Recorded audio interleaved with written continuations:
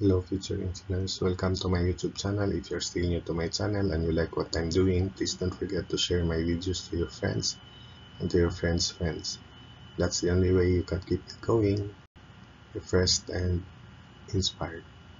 Also, if the lecture videos are helpful to your studies, don't forget to subscribe. Determine the absolute maximum moment in an 18-meter long simply supported beam due to the series of 4 moving concentrated loads shown below. So here's the given figure.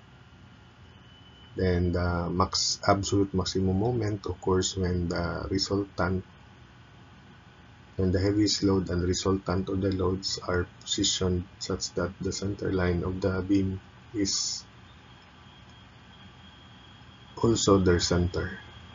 So therefore, the criterion would be W over L minus W1 over L over 2, which is half, because that's the possibility that the moment at the center is close to the absolute maximum moment. So delta M equals W over L minus W1 over A equals 0, or W over 18 minus W1 over 9 equals 0, or we can reduce that to W over 2 minus W1.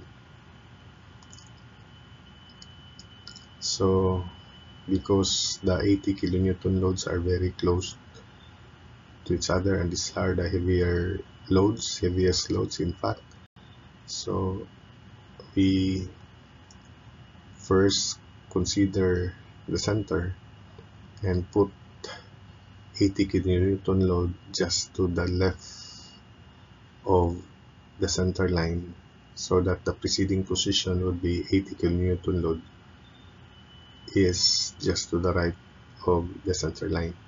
So if it's just to the left, then it is part of W1. So 40 and 80 will be part of W1. And all these loads are on the span. So delta M would be 220. 220 is the sum of all the loads on the span, which is 80 plus 80, 160 plus 40, 200.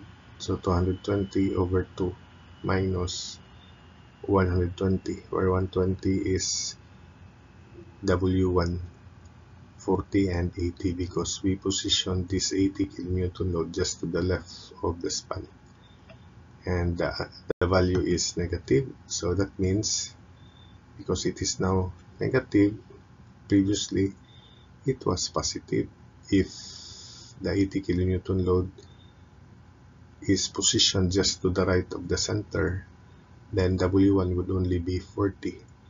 So 220 over 2 minus 40 is definitely positive. Now that we position this 80 kilonewton load just to the left of the center line, it is part of W1. So that's why W1 would be 40 plus 80, and it is negative. Previously, it was positive if this 80 kilonewton load is just to the right of the center line. So the previous position that gives maximum moment at the center, which in turn absolute maximum moment of this beam here would be when this 80 kilonewton load is positioned just to the right of the center line, or simply on the center line. So that we won't be confused, let's have the beam and the positioning of the loads that gives absolute maximum moment. So imagine that the center line is because this is the principal, is the line midway between this 80 kilonewton load and this resultant, where the resultant is 220, the sum of the weights. And let's make this our reference, this 80 kilonewton load. So by Varignon's theorem, 220 times E, the distance is E, equals 80 times 3 plus 20 times 6 minus 40 times 4.5. So 220 times E equals 80 times 3 plus 20 times 6 and minus 40 times 4.5. Computing for E is 9 over 11 meters. Therefore, half of E is 9 over 22. 1/2 of this, the distance between the center line and this left 80 kilonewton load, or the distance between the center line and this resultant. So let's position the loads to cause absolute maximum moment under this 80 kilonewton load. So that's the center line, and this is 9 meters. Therefore, the distance of the 80 kilonewton load from the left support is 9 minus E over 2. 9 minus 9 over 22. So that's the resultant. So 9 minus 9 over 22, half of 9 over 11 is 9 over 22, is 189 over 22. Same is true, the distance of this resultant from the right support is also 189 over 22, or 9 minus E over 2. Therefore, because the absolute maximum moment is expected to occur under this load, let's compute for RA.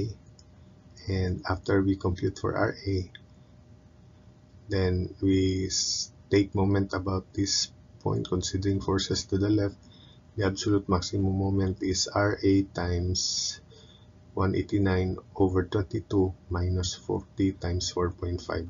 So that's our working equation for computing the absolute maximum moment. So call that RA, RB. So summation moment B equals 0. RA times 18 equals 220 times 189 over 22. 189 over 22. So RA is equal to 105 kilonewtons. And finally, absolute maximum moment is RA times 189 over 22 minus 40 times 4.5 by statics. So M absolute max is equal to 722.0 kilonewton meter. So that's it for this problem.